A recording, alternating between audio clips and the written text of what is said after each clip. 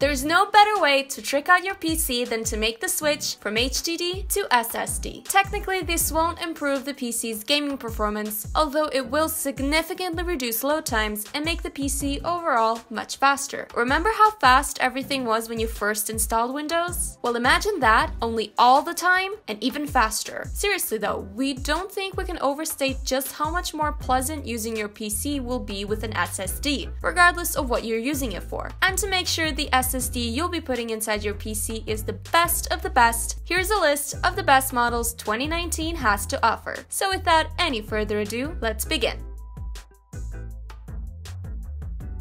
Samsung may be known for their Galaxy brand of smartphones, but the impressive product catalog of this Korean giant also features some of the most popular SSDs ever. The Samsung 850 EVO was a smash hit, but its successor, the 860 EVO, is even better. It's available in 5 storage options that increase exponentially from 250 GB to 4 TB, with a pretty decent price per gigabyte. The read and write speeds are about the average you should expect for this price range, which may not seem all that enticing, but remember, they're still miles ahead of any HDD. Still, what sets the 860 EVO apart the most has got to be the 5-year manufacturer warranty that it comes with. You should still remember to make backups of all the really important personal data you have, but this largely gets rid of the biggest problem SSDs have compared to HDDs, which is their shorter lifespan. It may very well not be fit for a professional workstation user when it comes to performance, but we don't think any gamer will find it lacking in this regard.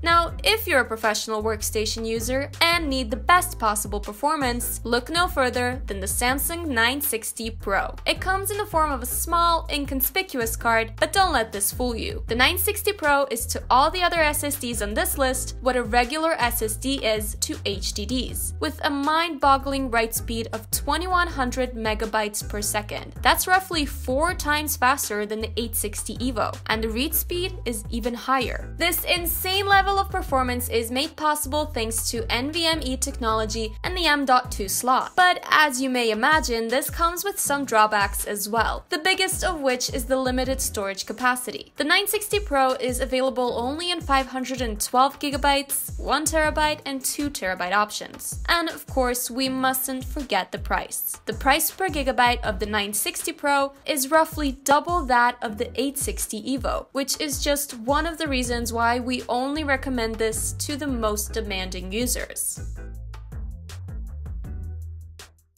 Western Digital is one of the few manufacturers whose SSD outings have been as great and as successful as their impressive HDD selection, particularly among gamers. So we simply can't not talk about the blue line of products. As always, the color blue represents what all Western Digital blue devices are: mainstream, all-around good, and affordable. To get a feel for its specs, you can go through the following mental exercise. Take the Samsung 860 EVO, lower the price per gigabyte, erase the 4 TB option, make it slightly faster, and voila! You've got yourself the WD Blue 3D NAND. Overall, its performance is just average, but average for an SSD is, again, still miles ahead of what any HDD has to offer. If you need a good SSD for gaming and don't want to condemn yourself to a diet compromised mostly of cup noodles, the WD Blue is a budget option that will not disappoint. And seeing as the price and quality are both excellent, we're sure you'll have nothing to complain about. In addition to SATA, it's also available in the M.2 variant. It's not the variant we're featuring on this list, but it does exist, so if you're looking for a more affordable M.2 SSD, this is definitely an option.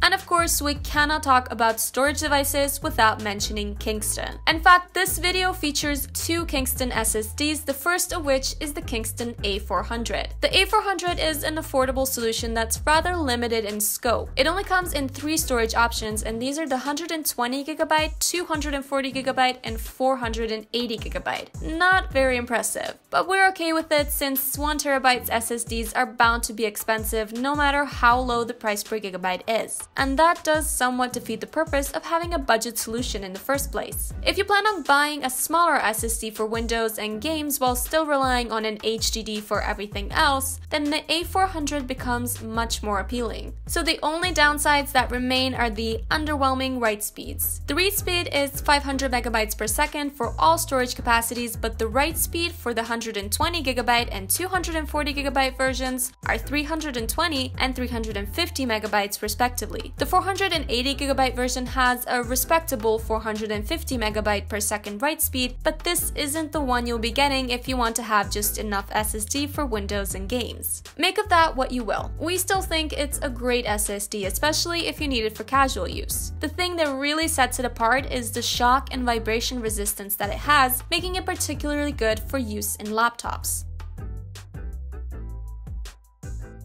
Now, if you want a Kingston SSD that's more gaming oriented, check out the Kingston UV400. It looks almost identical to the A400, and it does share a lot of its features, but it improves upon that foundation in many ways. For starters, it's available in a 960GB option in addition to the 3 storage options that the A400 had. And while the write speeds again change from storage option to storage option, they're all around faster. The first 2 versions have write speeds of 350 and 490 megabytes per second respectively, and the other 2 share the speed of 500 megabytes per second. It also retains the shock and vibration resistance and low price per gigabyte, which is always a plus. Overall, we think that the Kingston UV400 is an incredible SSD for both laptops and PCs if you're buying the 240GB version. The 120GB version performs pretty much identically to the A400, and the larger capacity versions don't present as good a value as the Samsung 860 EVO, as they both perform slightly worse and come with a warranty that's shorter by 2 years. Still, the 240GB version is just spectacular, especially for gaming laptops. Now, this wasn't a very extensive list, but nevertheless, sometimes having just 2 or 3 options to choose from can spell indecision, let alone 5. So in order to help you decide on the SSD best suited to your needs, we've made this brief guide. There are actually 2 things that you need to take into consideration this time, and these are the storage capacity and the speed. The first thing you'll notice about storage capacity is that compared to how insanely large HDDs can get, SSDs seem downright diminutive. But we actually think that this is a good thing and something that we could embrace when shopping for an SSD. The main reason is that the way we see it, SSDs aren't meant for storage. Not only is it much more cost effective to get a small SSD to use as a system drive and a large HDD for storage, but it's genuinely better to do it this way as well. We've made a whole video where we compare SSDs and HDDs point by point, so check that out if you want to know more about this. But the truth of the matter is, HDDs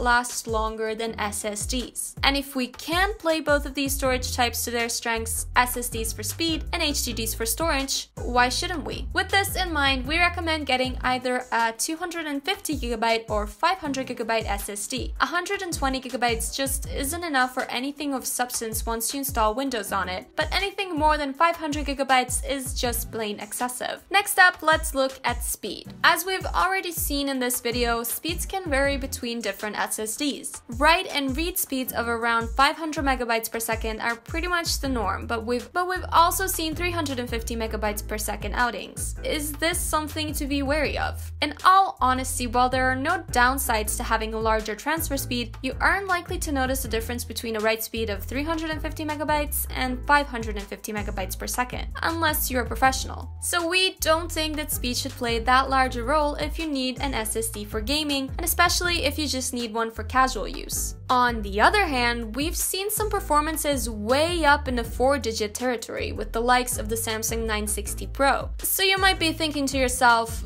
that's gotta be awesome, right? Should I get that? Yes, it is supremely awesome. But also no, don't bother with it unless you're a professional. Seriously, there have been cases of people buying similar SSDs only to not have them set up properly, so they effectively perform just like your average SATA 3 SSD would. And the funny thing is, they didn't even know that the SSD SSD was performing 4 times slower than it should be. That is just how inconsequential it is to non-professional. Also, while we're on the topic, we'd only recommend getting an M.2 SSD if you need to fit it somewhere where a regular 2.5-incher won't fit. Again, this is advice for gamers and casual users. If you just want to know which of these SSDs we'd recommend the most, it's the Samsung 860 EVO. It doesn't cost a whole lot, it performs phenomenally well, and it's overall a great baseline. Plus, the 5-year warranty is just exceptional. So if you don't want to bother with finding a model whose specs were tailor-made for you, which is perfectly fine as most of these differences don't matter all that much in the grand scheme of things, then get the Samsung 860 EVO. You won't regret it. Otherwise, we're sure this list, even with just 5 entries, has enough versatility to satisfy every user. And that just about does it for this video. Don't forget to like and subscribe if you've enjoyed it, and make sure to share it if you find it helpful. Also, we've already made a video where we list the best HDDs you can get, so check it out if you're in need of a new HDD as well. The links to all the videos we've mentioned are in the description. In the meantime, may your games be fun and your losses few. And as always, we'll see you next time on Gaming Scan.